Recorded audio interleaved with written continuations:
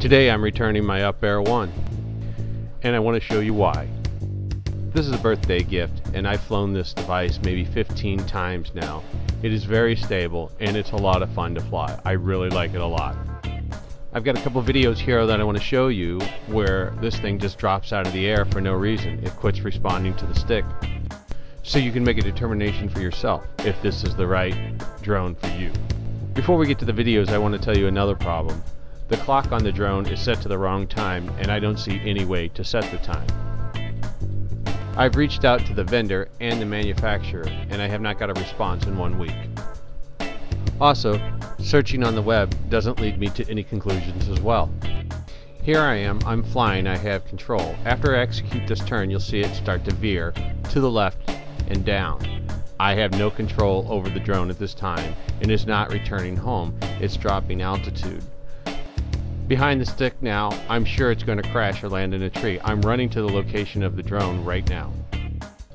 After about 15 seconds, I do regain control of the vehicle, and I'm right beside it now.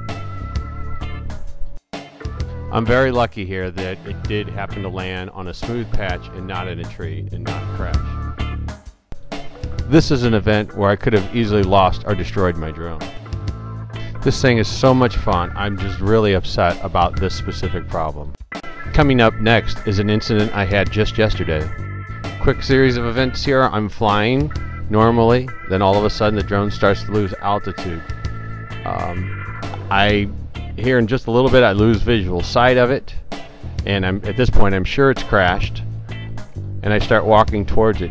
I don't know what's happening. It comes down, hits the power wires, comes down this side of the fence, recovers slightly, goes down on this side of the fence, and then it starts to recover.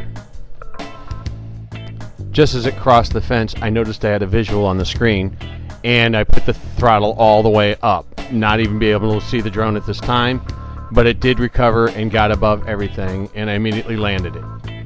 Given these two malfunction circumstances, knowing this thing is going to crash or I'm going to lose it over water, I'm going to return it. I have ordered a Phantom 3 as a replacement. It should be here tomorrow.